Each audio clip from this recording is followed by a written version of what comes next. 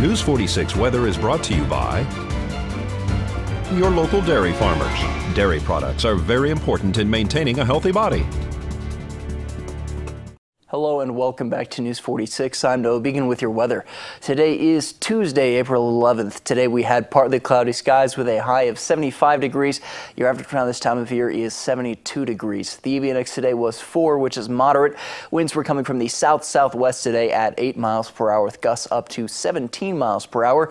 Humidity was at 10% today. Sunrise was at 6:15 this morning, and the record high in 1989 was 93 degrees.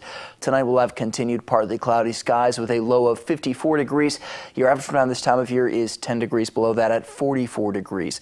Winds will be coming from the southwest this evening at 8 miles per hour with gusts up to 14 miles per hour. Humidity will be at 23%. Sunset will be at 7:14 this evening, and the record low back in 1963 was just 31 degrees.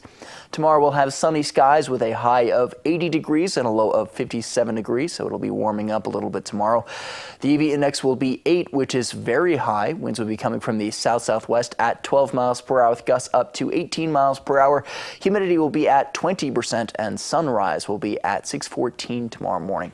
For our 7-day forecast, again, sunny skies tomorrow. That sunshine will continue all the way through Saturday. We'll have high winds on Thursday, so be on the lookout for those.